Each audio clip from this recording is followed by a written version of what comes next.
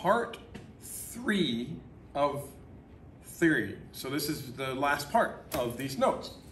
And we're still talking about how marine organisms survive in such a salty environment. How do they get their oxygen, get rid of their carbon dioxide? And in this case, we're talking about, like simple diffusion over tissues.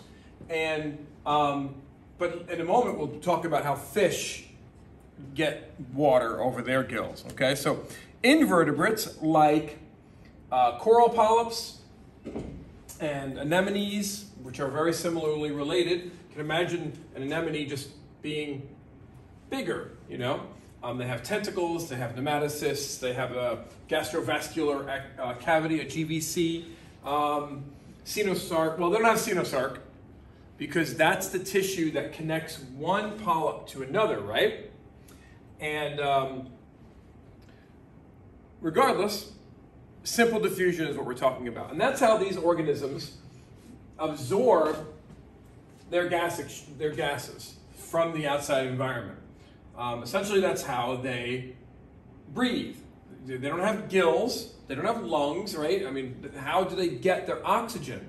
So they have very thin tissue layers that allow for active and passive transport right from the outside environment, which is pretty amazing. Imagine you didn't have to breathe and you can just absorb oxygen through your skin. That's pretty cool. So there are a lot of terms here that we do not need to know, like subcalicodermal sites and things like that. Thank goodness we don't have to know that stuff. You are still responsible for this essential picture of an anatomy of a coral polyp or a sea anemone type of creature. I would stay with coral polyp as far as I understand. So just know that it's simple diffusion through the exterior tissues, okay? And interior as well. Water that comes in, they could also absorb that way. That's how exposed anemones, we saw pictures when we were learning about a rocky shore. When they pull their tentacles in and there's no water around them, where are they getting their oxygen from? They have drawn water into their gastrovascular cavity, and they are using the oxygen that's in that water until the tide comes back up again. Okay, so now we've same exact topic, okay? Same topic, but different animal. Now we're moving on from polyps to grouper, and then we're going to go to tuna next. So grouper, and this is, of course, this is not grouper. This is just showing you fish that are similar. I didn't even look for a grouper picture. Sorry, but it's not important. Motility and habitat. So a grouper breathes with something called pumped ventilation. A grouper is demersal, meaning it typically sits on the bottom, benthic. It doesn't swim a lot. So essentially it's sitting there waiting for prey, and then they're very fast. I don't know if you've ever seen a grouper bite something, but they're lightning fast. Something comes by and they're hungry, they're gonna boom and catch it. They're big mouth. So they're not swimming. How is the water getting over their gills? How is the water getting over these filaments? Okay. They have a simple system. It's called pump ventilation. They open their mouth, which closes. When they open their mouth, their opercula close. So open mouth, opercula close, okay? And that creates a low pressure vacuum in the buccal cavity, which is the mouth. And that draws water in like a straw, just sucks water in. Then when they close their mouth, closed mouth, opercula open. So closed mouth, opercula open. And that creates a negative pressure further back, which pushes the water over the gills and back out. And you've seen fish go. That's what they're doing. They're pump ventilating water over their gills. So into the mouth and out the pharynx. And that's how they breathe.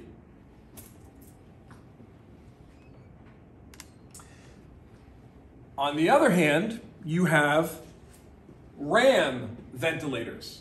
Ram as in, like going that way, okay? So these fish are essentially constant movers because if they don't, they'll drown. Imagine if we had to constantly move to force air into our lungs. What a different world we would live in, right? Okay, we'd never be able to sit still. So that's the lives of these fish, like sharks and tuna.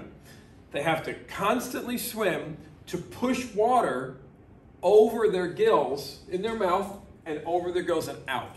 These fish don't have, sharks particularly don't have an operculum, so you can see how that's related to the pump ventilation, okay? Pelagic fishes, now a lot of them do have operculum, don't get me wrong. I'm just talking about sharks in that respect. Because they're cartilaginous. I believe virtually all bony fish have an operculum. They have a higher oxygen demand because they're constantly swimming. All right, next one, moving on. It's only 43 slides, so we only have 6 slides left on this part. It's a quick session of notes, but it's kind of complicated. So explain why marine organisms may need to regulate their water content and ion content with reference to the composition of seawater and body fluids. That is a rather lengthy subject, but standard. But it's actually rather simple because we've already talked about hypertonic, isotonic, and hypotonic solutions and what those solutions will do to cells if they're put into that environment. Now, certain fish can travel from salt to fresh and fresh to salt, and others can't. And it all has to do with their ability to regulate. So again, they live in an environment with high salinity and low water potential. Remember, water potential for pure water is 0. And the moment you add solutes, that number goes down, so low water potential. Salt water has a lot of dissolved solutes in it.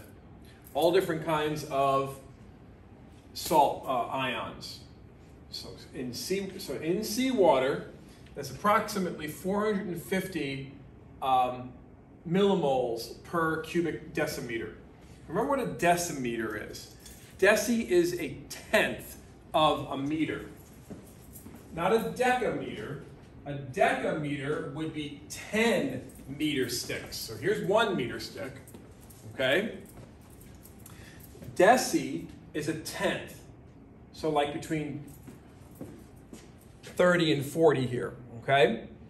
That's a so a cubic decimeter would be a cube whose sides were all this length. That's what we're talking about here. And if you are taking chemistry, you know what a mole is. If you haven't taken chemistry, you'll learn what a mole is, okay? It's a measure of atoms, okay? And this is essentially an atom that has a charge. It's called an ion. And so potassium, you can see, is a lot less. But look at the muscle body fluid. It's higher. Higher. Jellyfish, about the same. Eel. Now eels can go to fresh water. They're actually, they spawn in fresh water and they're born in fresh water, and they go back out to salt water again. So that's why you're going to have a markedly different number for these two. Salmon and eels. They both do the same thing. So depending upon which organism you're talking about and what environment they live in, they're going to be either an osmoconformer, or an osmoregulator. They're either going to conform to the surroundings, or they're going to regulate their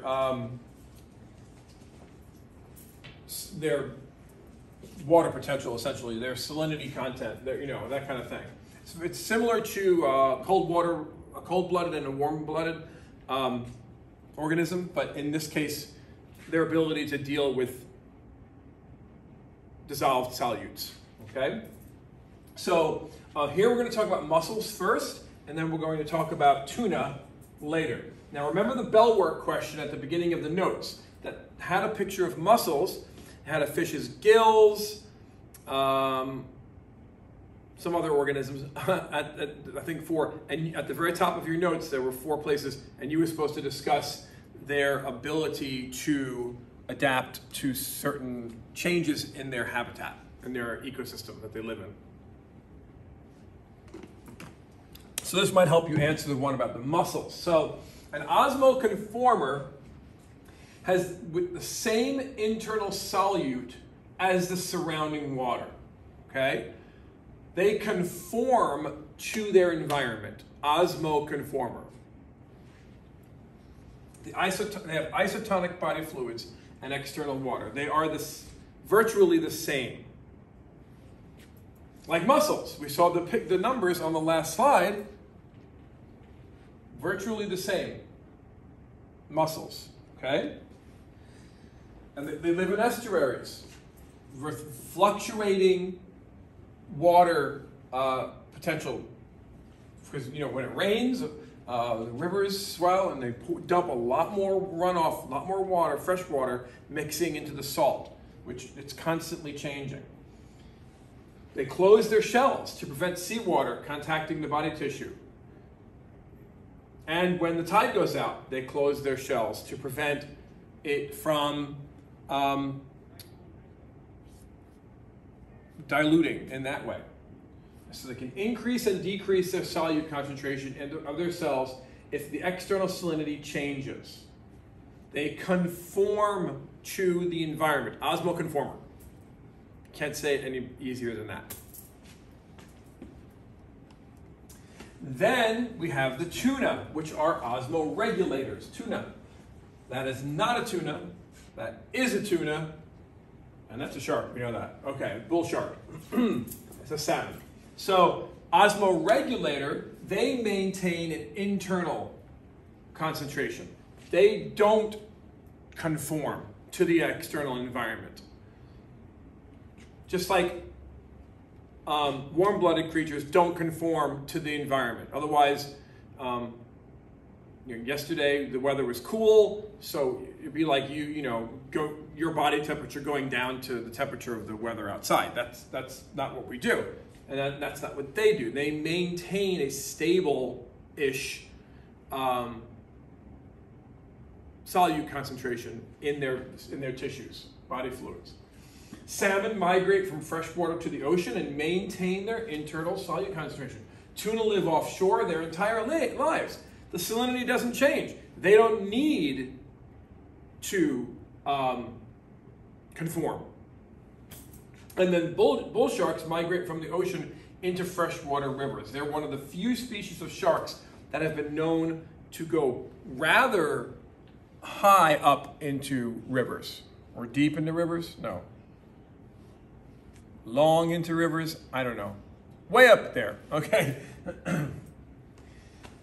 All right, so now we've got 2 new terms that are probably also new to you. So although you have done your index cards, so these should be at least mildly familiar. The osmoregulator, the osmoconformer, the euryhaline, and the stenohaline. And there's ways to remember this. Okay, so euryhaline, they can tolerate wide range of salinities. So this is an organism that, like the ones we talked about, the bull sharks, the salmon, the mussels, they can go into freshwater rivers or live in estuaries because the salinity is always changing in those areas. Euryhaline. Eury is like Europe and think of how wide Europe is. You could, wide Europe. I don't know. You come up with something better, okay? The other one's easier, okay? Stenohaline, euryhaline, stenohaline. These are organisms that can tolerate narrow range of salinities. So, can a stenohaline organism go into a river? No. That's how you remember that. Or you can, again, come up with your way of remembering it, okay? So, very simple, just new vocabulary. One more slide after this. So, the processes of osmoregulation in salmon, for example, or in tuna, okay? So, remember, osmoregulate means to maintain that solute concentration. So this is how they do it. This is the physiology of that system for both a saltwater fish and a freshwater fish. We're going to compare and contrast those two scenarios. So in marine fishes and saltwater fishes, we know the surrounding water typically has a higher salinity. It's hypertonic, vocab word, in that their cells in body fluids. Speaking of vocab words, remember in FRQ questions, FRQs on tests, you have to always, when you're explaining, describing, you have to use vocabulary words in your descriptions. So the more that you practice with these words, the better your answer will be and the more points you will score, okay? So because of this, they have to constantly drink seawater to replace the water lost by osmosis through their gills and other body tissues. Drink seawater. And of course, there's obviously going to be salt in there. And when they eat, they also absorb salt that way. So now, even though their gills are made to constantly, actively secrete sodium and chlorine, and they do that with these special pumps, ion pumps, that need lots of energy. So they use ATP to do this. Other ones, so the sodium and the chlorine are excreted through the gills. Okay, active excretion through the gills. There are other ions in salt water, magnesium and sulfate, for example. The gills don't take care of those. The kidney takes care of those, and so small amount of concentrated urine. So when a saltwater fish pees, their urine is very concentrated and of low volume. But concentrated meaning a large amount of salts, magnesium and sulfate, for example, among others. So drink a lot of water. Chlorine, here's the gist of this whole thing, okay? They drink a lot of water to combat water loss by osmosis. Chlorine and sodium are excreted through the gills, and other ions are excreted through highly concentrated amounts, not amounts of, small amount of urine, highly concentrated with salts, okay? That's saltwater fish. So you can imagine a freshwater fish will kind of be the opposite of all this stuff. So let's take a look at it.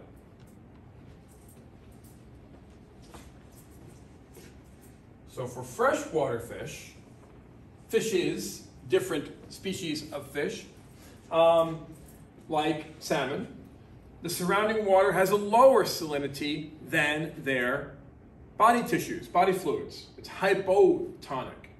So they don't need to drink a lot of water. They drink small amounts of water.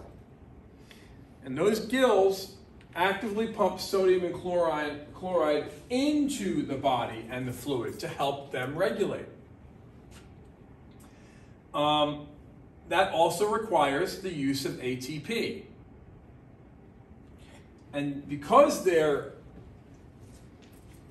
kind of the opposite situation, they produce large amounts of urine that's dilute with salts, because they need to take in salts, whereas the saltwater fish needs to get rid of salts, you see.